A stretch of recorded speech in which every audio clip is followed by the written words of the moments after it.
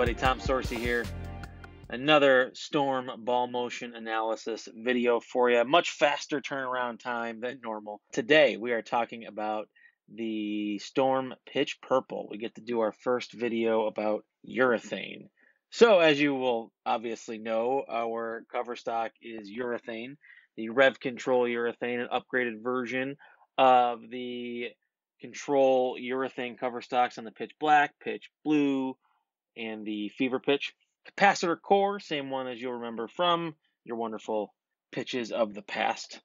Your RG 257 differential 022, obviously lower with these urethane balls. And let's take a look at mine here. Pretty standard pin over the fingers, 4.5 inches pin to PAP. This is actually a slightly weaker drilling and a slightly quicker drilling than the Pitch Black that we are going to compare it to. Which, speaking of, we're going to do things a little backwards this time, and you'll see why once we kind of get into the video. We're going to start with the Pitch Black, and then we're going to go to this purple. And normally I do it the other way around, but I wanted to do it this way because they are so different that it's a little bit shocking. At least it was for me when I was throwing the shots. So let's take a look here. One thing I will say immediately is that I am not someone that has had a lot of success with urethane. My rev rate isn't that high, and my ball roll really kind of floats through the fronts really well. It's not very heavy rolling off my hand. So that's given me a lot of hard time historically with urethane. And you'll kind of see on this shot right here, when I get it to the right, I don't really get a lot of help with urethane. I can't get it reading as early as most people do. So historically, I've tried to lean toward stronger urethane balls. I have used many of the Roto-Grip hot cells. I've had 3 or 4 of them because I needed something that was stronger than the Pitch Black, because I found myself both not being able to use it very often and also having to use like really, really straight, like almost right to left type of angles.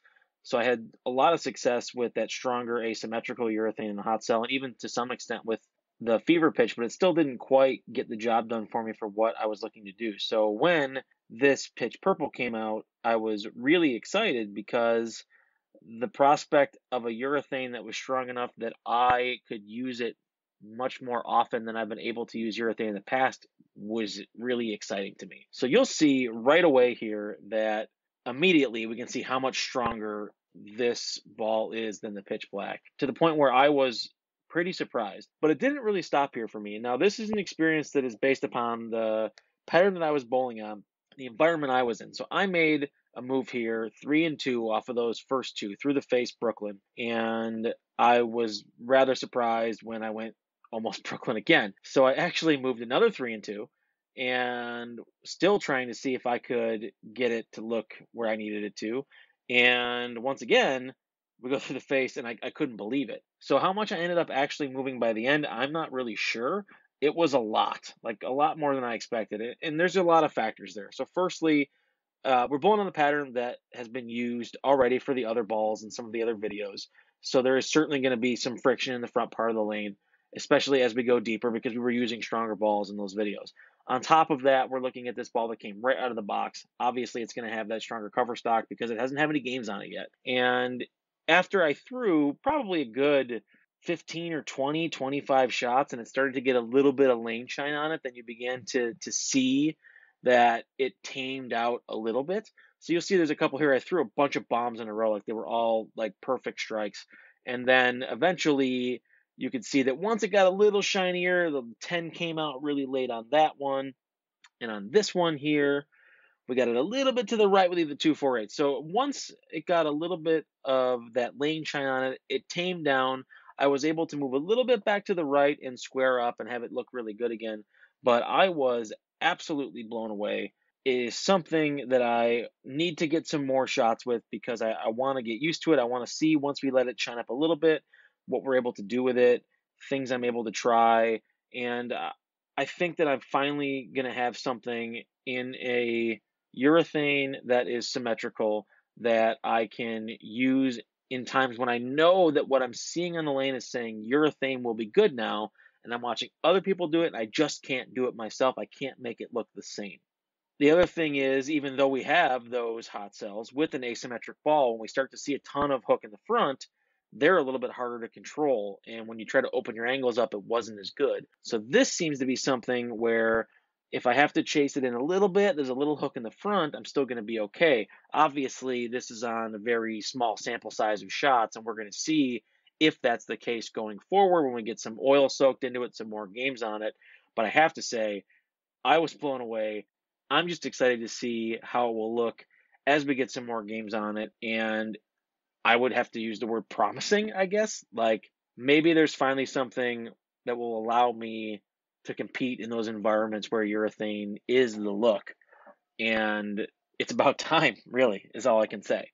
So I didn't do a lot of side by sides and things like that because I felt like they were so different visually. You'd be able to see the difference. So I didn't really think we needed to go bells and whistles or anything like that. Breaking it down, I put it at medium low friction created. Almost all urethane balls are going to be in the low category, but at least out of the box, this was significantly stronger than any urethane that I have thrown from us in the past. So I'm going to go medium low, hanging toward the low side of friction created, because still compared to the really strong balls, it's still obviously much, much less friction created. And I'm going to go slow response time, and that's because that's the deal with urethane. The idea is that you're going to have slow, smooth, early reading balls that you can use to control your front to back ball motion on the lane. And even though this is probably a step up in quickness from a pitch black, it's still going to be on the slow end of the spectrum. So we would obviously call them both slow. This one is certainly less slow than that, but still in comparison to all of our reactive balls, we're going to call it slow. I know this one was a little bit shorter than usual, but I thought it didn't take a whole lot to see what I was talking about once I throw a couple of shots there. And hopefully visually that came across as well to you guys.